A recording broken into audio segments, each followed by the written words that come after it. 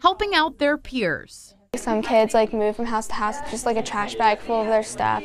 CASA, Court-Appointed Special Advocates, is a nonprofit that works with volunteers who are mentors and advocates for kids in foster care. It's a way for the students to be giving back to the community even if they aren't aware of who the specific beneficiaries are.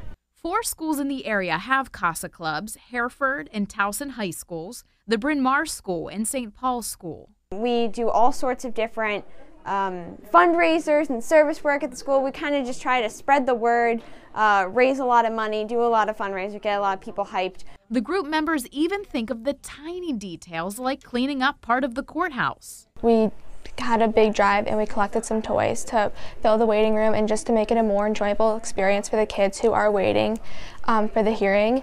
They also hold events throughout the year. We do a Christmas gift drive during the winter time.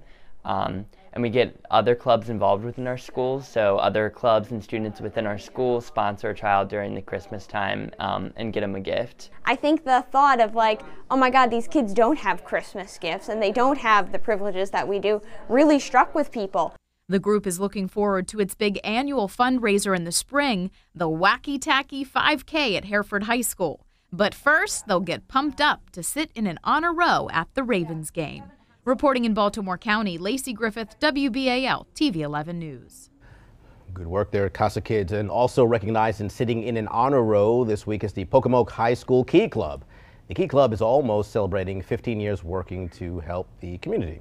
Last year, the group supported Alex's Lemonade Stand, Kids Helping Kids Food, drive to the Maryland Food Bank, letters to veterans, and the annual blood drive, Meals on Wheels, and much more. The students learn how to work with others and develop the skills necessary to be leaders in the community. We love to see young people doing great things like that.